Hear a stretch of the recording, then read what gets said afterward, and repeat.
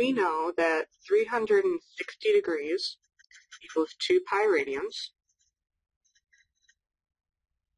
So if I divide both sides by 2, that means 180 degrees is pi radians.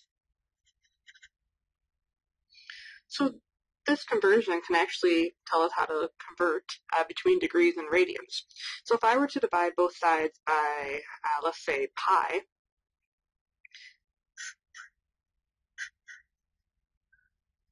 the pi's would cancel, so that tells us that 1 radian is equal to 180 degrees divided by pi.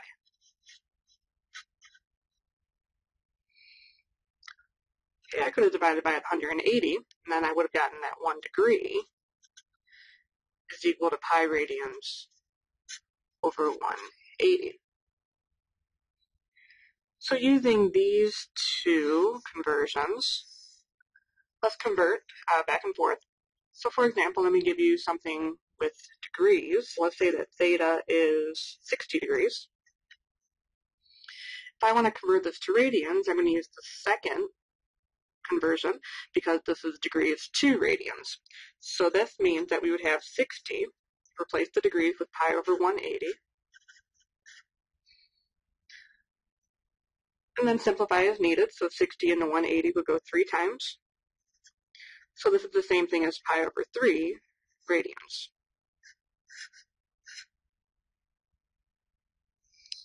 Let's do another one. Let's say that theta is 150 degrees. So again, replacing a degree with pi over 180.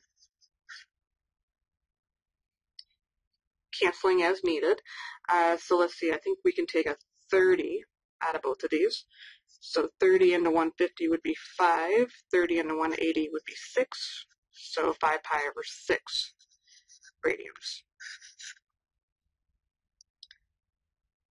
Let's go the other way. Let me give you something in radians, going to degrees. So let's say that theta is 3 pi over 4. Now again, if there's nothing written here, we assume it to be radians, and that's what I'm going to do. So 1 radian is the same thing as 180 degrees divided by pi.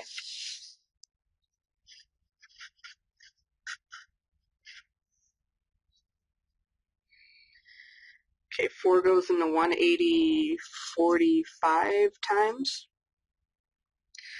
The pi's cancel.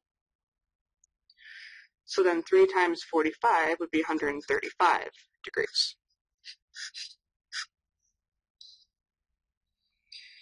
All right, one more. Let's say that theta is, let's say it's 30 radians.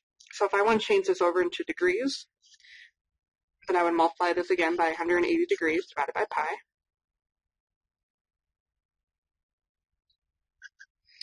If nothing cancels, we're just going to multiply this out. So 18 times 3 would be 54. And then 10 times 10 is 100. Divide this by pi. Looks crazy, but yeah, this is our answer.